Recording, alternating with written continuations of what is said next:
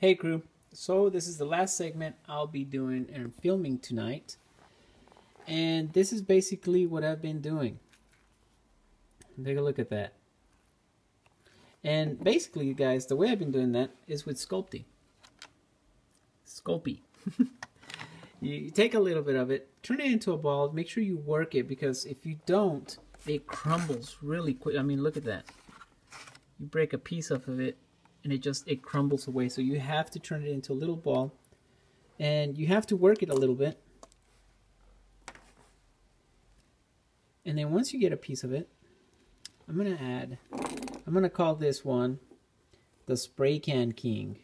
Yeah, now check this out, guys.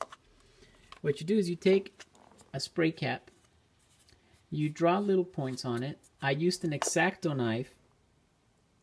I can't show you an X-Acto knife right now, but get an X-Acto knife and you start cutting it up until you leave it like this. See that? Take that piece off. Look. Eh? How cool is that? So I'll be adding the hair. I'm not going to get too detailed on it. It's not like I'm going to put any ears or hair or anything like that. I just thought I'd do something neat sculpting wise. I haven't sculpted in a while. And in case you guys didn't know, I used to do it actually quite a bit.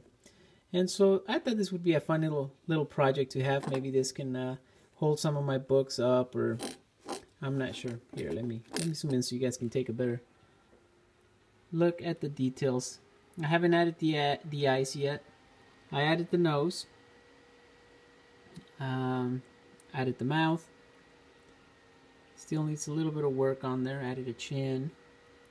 And I don't know if you guys remember it. I actually started working on it. I had a little bit of caulk, and I had added the caulk first. I thought it would be a little easier to work with, but that is not the case. And so what I did is I went home, got some of my Sculpey, and put it on top and just started working the areas. And the way you do that is you have to rub, constantly be rubbing.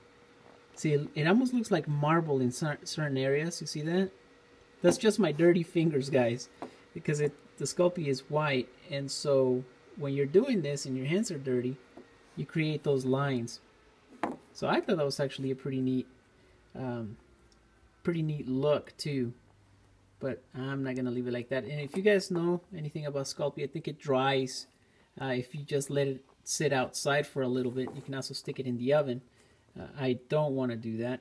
I'm just gonna let it dry by itself, and paint it. Once it's dry, I'm gonna paint it. Yep. So what do you guys think? Should I add a mustache? Maybe a beard? Maybe I should, huh? Nice little mustache going on here. Nice flowing beard. But anyways, there it is, guys. Little Sculpey.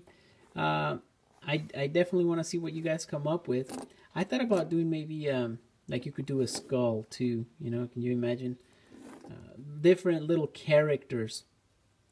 And that would be pretty cool. I thought about sculpting a hand, grabbing the can, and I don't know, maybe adding a light inside of it. But anyways, there it is, guys. Pretty crafty stuff today. And tomorrow I have a nice little surprise for you guys as well. So stay tuned, and as we continue to do creative stuff. Let's recap what we've done today. Take a look at that. We did a little night light. Remember? We cut out the star, drill a hole here on the bottom. In fact, let me see if I can show you guys. Drill a hole in the bottom. Used one of these clear sheets, cut a piece of it, rolled it up, and stuck it down here. And when you stick it down here, it unrolls by itself, and that's what you get right there. Yeah, take a look at that. Awesome.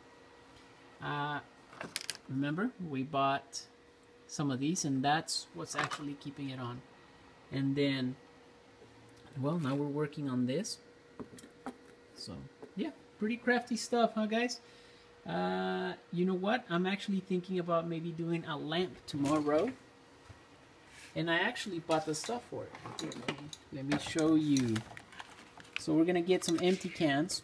We're gonna cut them up, and I don't know. You know what? I really thought about maybe putting a can over it, but I didn't really quite like the idea of it. Maybe we can cut some stuff out of it.